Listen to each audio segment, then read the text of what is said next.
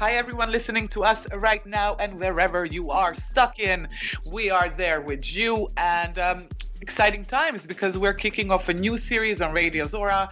It's Digital Diamonds time. Hello, and we will talk to Adam now to tell us all about it, who is one of the founders and the manager of the virtual label. Hello, Adam. Hello, Sarah. So yeah, thank you very much for the warm welcome and for the invitation. And yeah, cool, we're kicking off. I'm excited. It is. So first of all, before I even get to ask you about who ALIC is, who Adamson is, and who Adam's Geese, all about your alter egos. So let's talk a bit about Digital Diamonds, of course, and what is exactly advanced electronic music, do you think? Well, actually, I think everybody has a different understanding. To be honest, our first slogan, like our, how do you say, mantra, or like this, I forgot the exact name for it, but you know what I mean, like the branding name. Yeah. The motto, yeah. And so we started like around or a bit more than 10 years ago because we like techno music and we like psychedelic music, but not only one of it, but like a mixture of both. We saw there were not really many labels doing that kind of music. So we decided just to make our own label. And also the special thing about it was that we decided to make it running under Creative Commons license. So not a typical commercial label, but more focused on, psychedelic techno and on the netlabel scene. And over the years it developed and changed. I don't know if I'm going too fast or if you want to ask also about the present and the future. But no, you can just talk. I don't have to ask you anything. Okay. I can tell a lot, because you can imagine 10 years, many things happened. Actually, just to sum it up in a nutshell, it's that nowadays we're also present at Spotify and Beatport and all this commercial shops in addition, because if you are not present there, you are barely perceived and you are barely existing also in the scene. So we also extended being there. But also we prefer Bandcamp instead of Beatport, and we still are offering our music for free. So it's just we expanded a bit our models of distribution. And regarding the music, it has to be good and it has to be quality music. So not like this standard music, but something we have to resonate with it, it has to be something special and meaningful and maybe also a bit different to other types of music. And so how many of you guys are responsible for making this work? Because I mean, who started the whole Digital Diamonds? In the beginning there was Adam and there was Volker and Adam. So we didn't eat any apple or something like that. No, we had we just kicked this off between two of us, Volker and me, and then we expanded our team, especially for outsourcing like activities that are not related to music, because we're busy people and we want to focus on good music and not focus so much on business stuff and administrative stuff and the boring. Really the boring stuff that is also necessary, but it's not so, as you said, it's not so much fun. So basically, mostly like the musical coordinators or directors are Volker and me. This is like the core team. So basically you would decide, you would have the last word, right? Yes. Okay. You have to have that priority. Because otherwise, you get into like endless discussions and artistic discussions and this guy doesn't like the mastering, can you update the mastering, and then but it's a BA and it has to be like a homogenic mastering and and so on and so forth. So we keep it like between the final decision between the two of us, and we also have a cool workflow because it's like when I get demos or Volker gets demos, then if it doesn't pass by him or by me, it probably won't release because we both have to agree on the music. Have you had big disagreements? Well, let's say we have historically like a different background, or musically a slightly different background. So, yeah, of course. I mean, we have a common taste, but we also have like our own specific tastes. But we also have like a common Digital Diamonds taste. So. Yes, sometimes we have more discussions, sometimes less. Sometimes where it's very clear and we say yes, or we definitely say no. Yeah. So it always depends. And there are also different criteria. It's of course the song and the music has to be good. It has to tell a story. It has to be meaningful. That's not like the standard sound. Yeah. But also like in terms of mixing and sound design and those things. And so it has to be emotional and quality. And you mentioned history or historically. So let's go back a little bit. And you also said you have different kind of backgrounds. So what came first, psychedelic or techno? Techno or psychedelic? Or what area do you represent in Digital Diamonds? Okay, good questions, I guess. Very good question. I don't know if I have only one answer, but I will try to be precise. So basically, Volker is coming more from like this techno background. Yeah. Like, let's say, very 808, 909, like this analog sound. And more... that he has been working on Fast Tracker. That was like one of the first DAWs, digital audio interfaces, workstations, sorry. And but very, very basic. And for me, I was coming more like from let's say rock music, drum and bass, also hip hop, like a bit of everything. Then I had my first psytrance party. That was it. That was a game changer for me, definitely. Yeah. At Waldfrieden in Western Germany.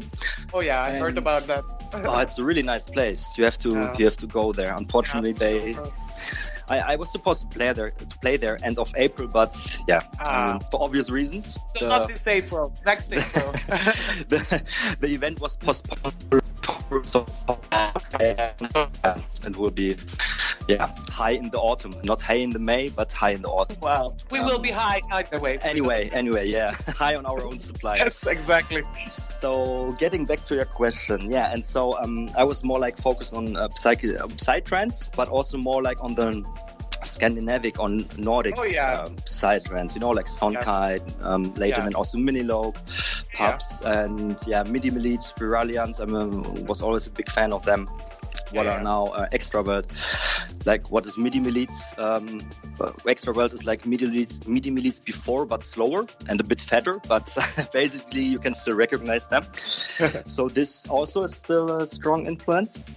And then over time, I also was into full on and this type of music. I mean, psytrance also is evolving and developing. Not every genre or sub-branch, but most of them are developing and evolving. Yeah. So, and so by now also the technique and audio engines and computers, performance, and everything evolved. So also the sound evolved, and so those are like our both historical backgrounds, let's say, And I was also thinking how you guys, when you wanted to create Digital Diamonds, you had this idea of making Psy Techno or Tech Psy or whatever we want to call it. But that was kind of like prophetic, because what's been happening in the last 5 years is more and more of this kind of, I wouldn't even say sound, this kind of sound family, let's say, is coming up. So that's kind of, that's pretty cool thinking forward. And I was also thinking, so in the 10 years, though, have you felt, like bigger changes in your preference of this whole subgenre, let's say? Is it changing? Are you keeping it, respective of the roots you are trying to represent? That's a good question. I mean, also multiple replies on that. First of all, we are very happy that also this type of music is getting more and more known by other people outside of the psytrance scene, but also like within the not old school, but the goas, the typical go-up psytrance people that also like more techno-ish sounds. But what I'm observing also that many producers or labels are also like a kind of bit streamlined, you know, like similar sound that is like inspired by drum code techno, which is cool music, but at the end, sometimes it sounds a bit similar. Yeah. And this brings us back to us and our music taste. So of course, our taste also has evolved or changed a bit. As I said, we still like the old school acid techno, but also like some psy ingredients. Not too much, but always like a little spice here and there. And especially, what I mentioned before, it's the song or the tracks need to have an own spirit, an own atmosphere to tell an own story and have some meaningful story, not just like something that everybody else is doing, let's say. And also like the mixing needs to be good, because this is also like we're sound nerds, you know, and for us also like, you know, the kick is not, could be a bit more, or the sub bass is like a bit wobbly and muddy, and can you make it more precise, and hi-hats and so on. So so this is like our let's say our approach not really changed. The music changed a bit, but we are still like, let's say, true to our initial values, that we don't judge if it's like top-notch art or an underground artist, as long as the music is good. And how many events do you put on, or do you concentrate on this part of label work as well? Do you mean like events, like parties or showcases and stuff like that? Yeah, rather parties, because of course you're a virtual label, so I guess virtually you're everywhere. But I was wondering how much you can get the sound out to concrete places, clubs, locations. That's a good question as well. We did some events from time to time, like label parties, like anniversary parties, like release parties, but only like, let's say, specific events, not on a regular basis. We had also some, not true. We had some regular events in Lisbon as well for some time. Oh, cool. We had a showcase at Lost Theory Festival 2 years ago, and the last Lost Theory that happened. It doesn't happen anymore, unfortunately. Then there were, I mean, this is a bit spoiler. We love spoilers. We were supposed to do a showcase at the big German festival that had its 25th anniversary last year. Wow. Maybe you know which one it is. If not, I can. It starts with A and ends with S. Okay. Thank you. As well. This year, no Antares. So let's see if we can make it happen next year. And regarding other events, we did some release party here, also in Berlin in February. Actually, this was like a collaboration between Technosis and Digital Diamonds. It was a really small release party, like, you know, free entry and just come if you like the sound. And so this is also what I really like to include, like also people, especially from the scene, of course, but also people that are not familiar with this scene, because many times I observe when people listen to that sound for the first time, it's like, wow, what is this? This sounds really cool. And this is, I've been a traveler for a few years ago. I've been traveling quite a lot, and I've been wearing this t-shirt of Digital Diamonds, you know, like in, I don't know, New Zealand, in South America, and South Africa, wherever.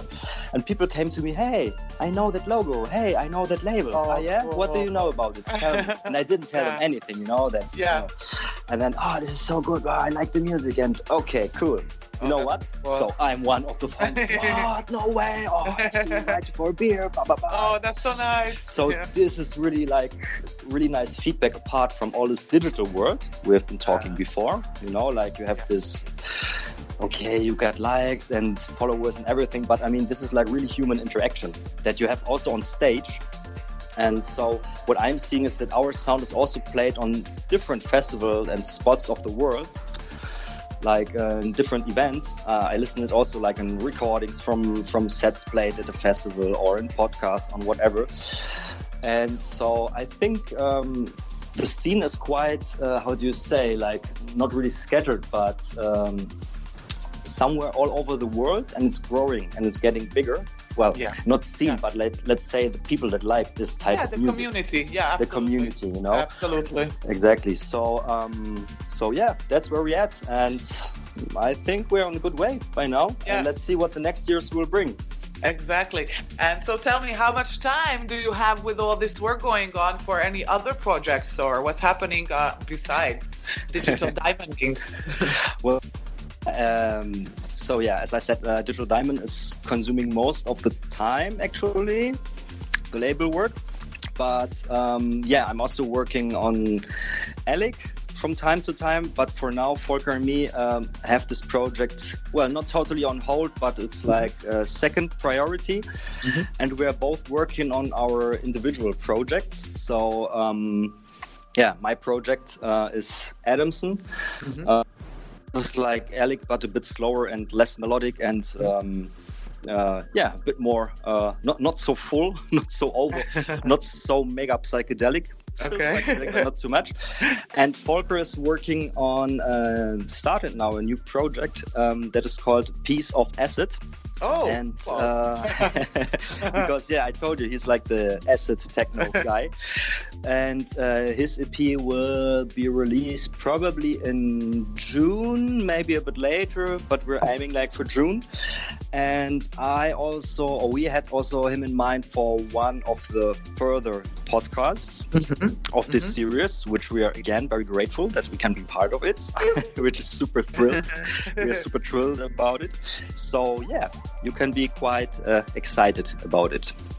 So yeah. And what are you most excited about right now?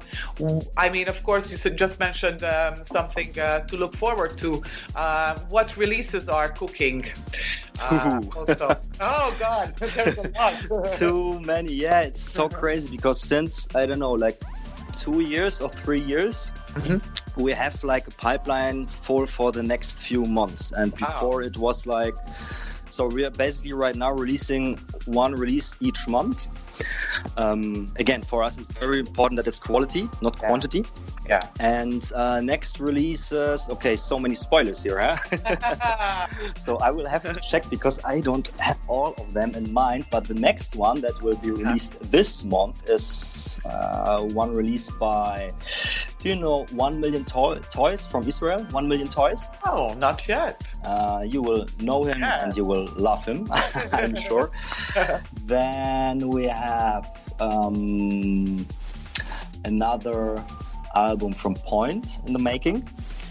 I don't know if you know Point, but it's very, very... This guy is really a really talented producer, but he's not playing gigs at all because he just hasn't have the time. But he's like a machine, you know, and really quality. Like he's just like in a bakery, you know, like hey, next bread is ready. Take. Really, wow.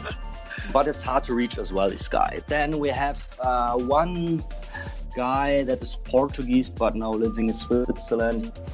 His name is Cosmic King Snake. Oh, wow. Also very promising. New. So this is like also on a new compilation, but this still has some time. Then I told you already about Piece of Acid EP. Which is Volker. Then we have, I don't know if you know ALIC. I think you had also a special about him. He's from Australia. He also came out of nowhere, and he's like so good quality. It's amazing. Yeah, I also saw him listed among the many members who acted on your Facebook page. So we're working on a remix EP of this guy. Oh, wow. Yeah. And then we have also another EP by his mate. It's called Dynamo or High. Sure, I would spell it in English. But they also had a collaboration, ALIC and Dynamo, which we released last year. And this is now like the solo EP of Dynamo. Very nice. I think I didn't tell it in the right chronological order because I mean there's still so many things that can change and maybe for other reasons. Maybe people should follow Digital Diamonds. That's the point. I mean, come on. I think this is the best because actually we usually don't spoiler. You know, it's you are really in the exclusive privilege to. To get the news, to get really the hot news, and the breaking news. But I mean, still so many things can change and can be postponed and shifted or whatever. Exactly. But this is like, for now, for today, like the plan that we have for the next, I don't know, next till end of the year or something like that. Yeah. And we have also a lot of podcasts planned.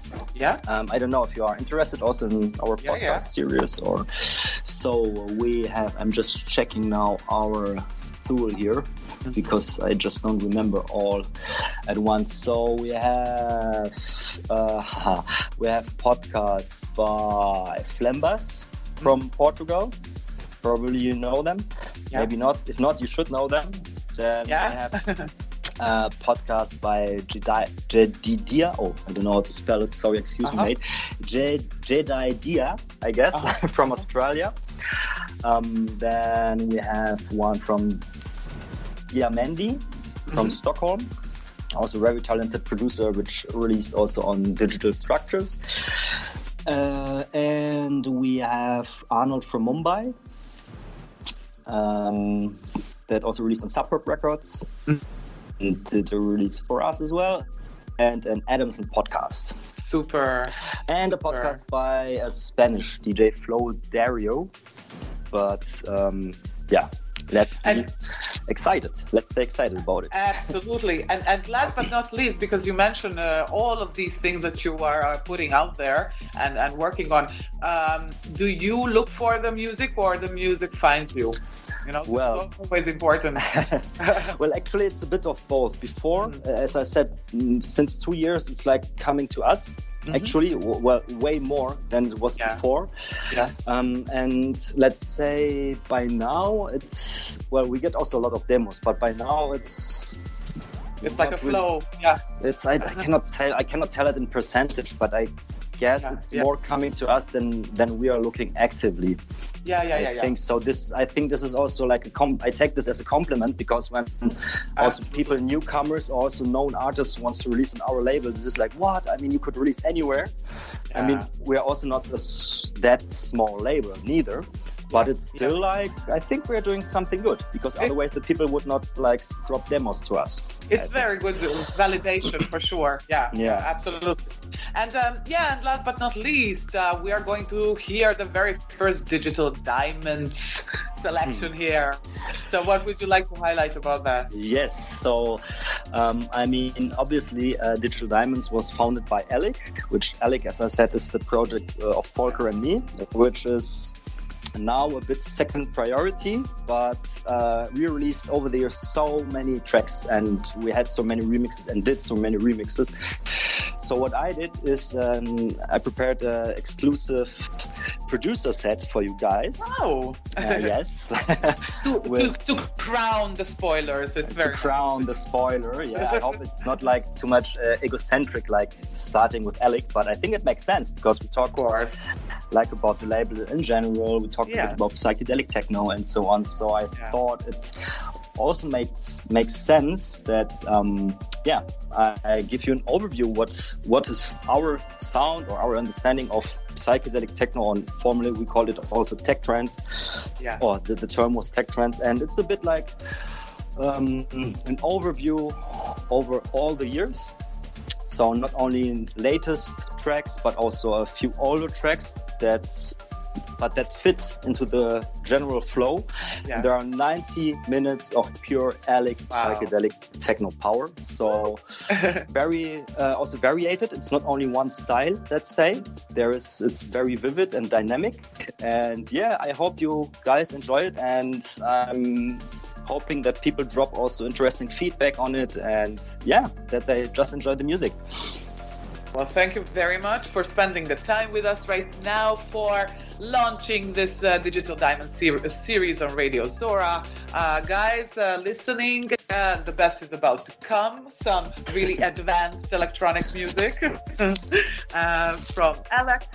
So thank you, and I guess we will be back with some Digital Diamonds in the future as well. I mean, interview-wise. I hope so. Looking forward. Would be really keen. Yeah, thanks a lot, man, and all the best to you until we meet on the dance floor. Yeah, hopefully very soon. Hopefully we don't have, well, probably we'll have to wait till next year, but I mean, what is 1 year compared to... I mean, imagine the energies brewing. Oh, yeah. You know what? I actually imagined how people have to really flip out when the first time they're open air and this fat sound system, the bass massage and everything, because right now, I mean, okay, you got all these video streams and everything, but come on, it's on the screen, you know, it's on the screen. You don't feel the heat, you don't smell the air, you don't feel the bass, and so yeah, I'm also really looking forward. It will be great for the dance floor. For sure. All right, dear. Thanks a lot, man. Again, and guys, don't go anywhere. It's Digital Diamond series kicking off with a wonderful 90-minute ALIC journey. Yeah. Thanks. Enjoy. Bye-bye. Thank you too. Bye bye. Bye bye.